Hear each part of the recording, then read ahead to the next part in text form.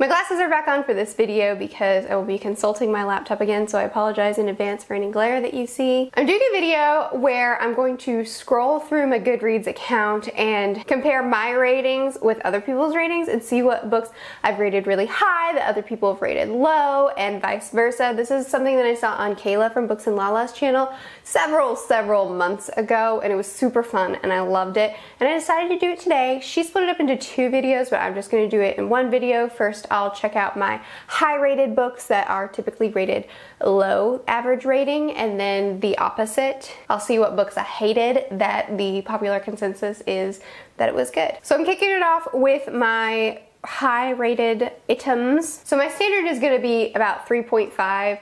I think generally on Goodreads, if something is rated above 3.5, then it's like decent, but if it's rated 3.5 or lower, I tend to like feel like, oh, people don't really like that very much. So that's gonna be my standard. If it's 3.5 or lower, that's what I'm gonna stop at.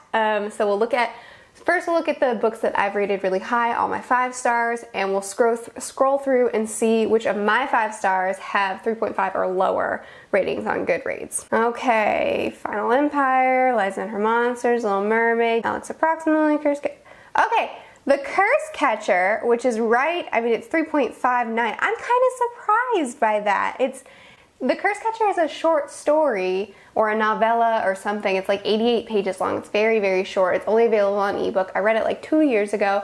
I've since reread it, and the first time I read it, I gave it 5 stars, and on reread, I would probably knock it back to 4. It definitely was less impressive the second time around. I noticed that it like wasn't all that I had worked it up to be, but it was still like, it was an 88-page book. I mean, novella, whatever, short story.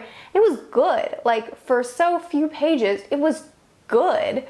So I'm kind of surprised that that one's rated so low. I kind of broke my own rule there because it's technically like 3.59, but it's like right there, and I'm surprised. I'm surprised that people don't like that one more. Okay, By Your Side, Beauty of Darkness, P.S. I Like You, Letters to the Lost represent. You've got high ratings.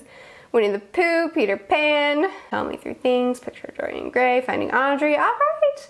I mean, not that many books so far that have a low rating. Palace of Mirrors, Shadow Kiss, Great Hunt is pretty low.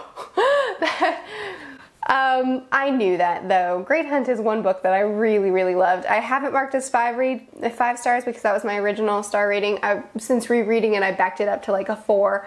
But I mean, I know because I used to shove this down my channel's throat back in 2016.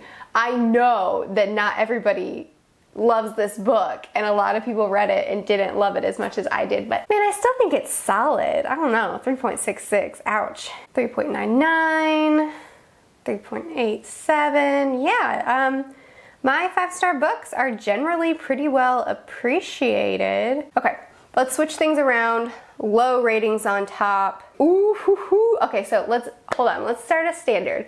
I'm gonna say 4-star and higher, because a 4-star, like if you've got 4 stars, that's like people like it. So 4-star and higher is gonna be the standard for my, like, we're starting at the 1 stars. And let's just kick it off with The Dream Thieves by Maggie Stiefvater, book 2 in the Raven Cycle. I've only read the first 3 books, I still haven't finished it. I know I should, but I just don't have any motivation to. I loved book 1, The Raven Boys. I hated book 2, The Dream Thieves. And then I really enjoyed book 3. And I think the reason is because this series is a little bit all over the place. Like, you start off with like a story and like characters, and like you've established something and you've spent a lot of time building up. Like, book 1 is a really slow build, and you built up this relationship with these people. It's really character driven. And then book 2 veers off like way far left and follows a totally, like, a character that wasn't like, he was relevant, but he wasn't a main focus of book 1. And then you follow him, and it's like not even about the main plot that we established in book 1. And it's like, it just takes you totally far left. And I know like a lot of people love this character. He's like everybody's favorite. I like him, but I don't love him, and I didn't want a whole book about him. And while his story was mildly interesting, the big twist I predicted. So like it was fine, except that like there was never anything shocking, and so it just felt like I wasted my time. Now I should preface this by saying I was in a reading slump at the time that I read the Dream Thieves, and I really wasn't liking anything that I was reading, so if I reread this I probably wouldn't give it 1 star. It would probably get a higher rating than 1. But I feel like book 2 is like one of those where people either love it or they hate it. Like it's not one that everybody loves, even if you love the series, because it veers so far left, and then book 3 gets back on track. So I feel justified in my opinion, but I know that a lot of people like book 2 is their favorite. Okay, Cursed Child deserves a lower rating. Why does it have 3.72? Anna and the French Kiss deserves, oh my gosh, Anna and the French Kiss, it meets my standard. It's a 4.05. What? Oh no. Anna and the French Kiss is absolute trash. It is a book about a girl who wants to be a film critic, a highly acclaimed, like the best female film critic out there, but she doesn't even know that Paris has cinemas. What? It's like the film capital of the world, and she's like, wait a second, I can watch movies here?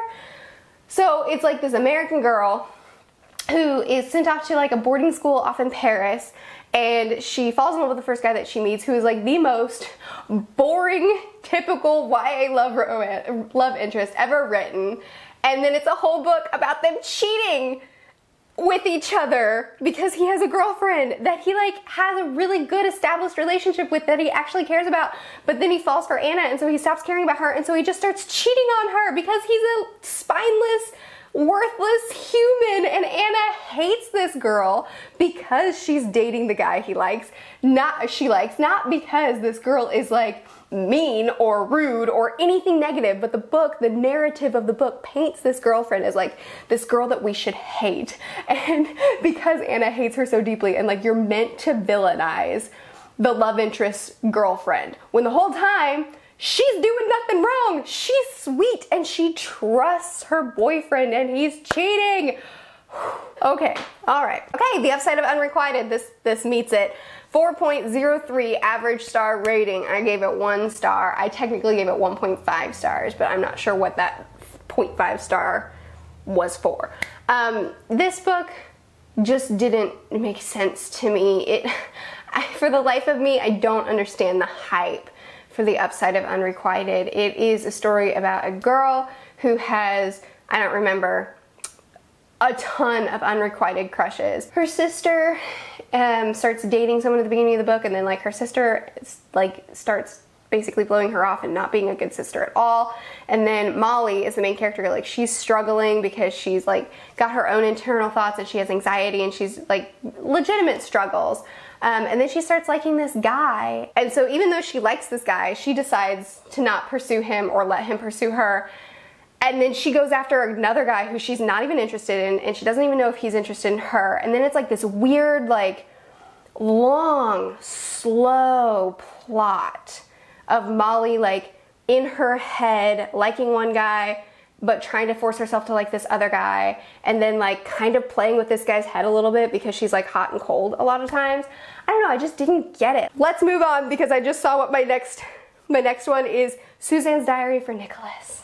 Oh man, let's talk about that one. So Suzanne's Diary for Nicholas is an adult contemporary that was totally awful. I understand why people would like this because I've explained this, like I talked about this one really recently, so I feel like a lot of you guys already know my rant on it. So every single character in this book was so inhumanly perfect that I hated them. And the reason they were so perfect is because the author was trying to make us desperately love them so that this big tragic end that we're leading up to throughout the entire novel, that our hearts would be broken, we would cry. I feel like the whole point of this novel, like the author was just like, I want to make people cry. What's the saddest thing I can think of? I'll make these perfect characters and I'll do that thing.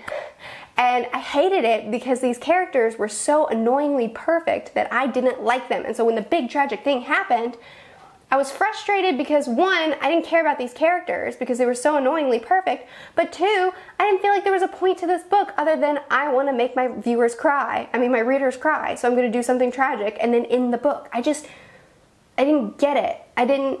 It didn't work for me. I understand why people like this because if you love the characters, then this would be like such an emotional story, but it was annoying to me. Okay, this video is really long and I've gotten like over the top salty now, so I feel like I should just end it, but like, What a negative place to end things. Wow, I thought this was gonna be fun, and it was fun. I really had fun ranting, but I feel like I just like got so deep negative that maybe this wasn't fun for you to watch. I'm trying to think of a way to like end this on a happy note. I'm sorry for getting extra and for being way over the top salty about some of these books, especially since these are obviously well-loved books, so you probably don't appreciate me trashing your faves.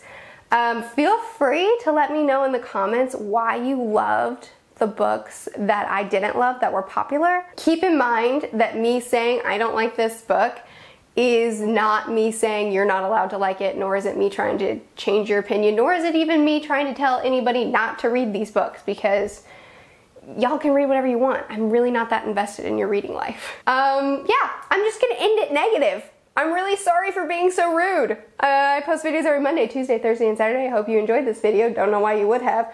I enjoyed filming it though. I'll see you guys soon. Bye.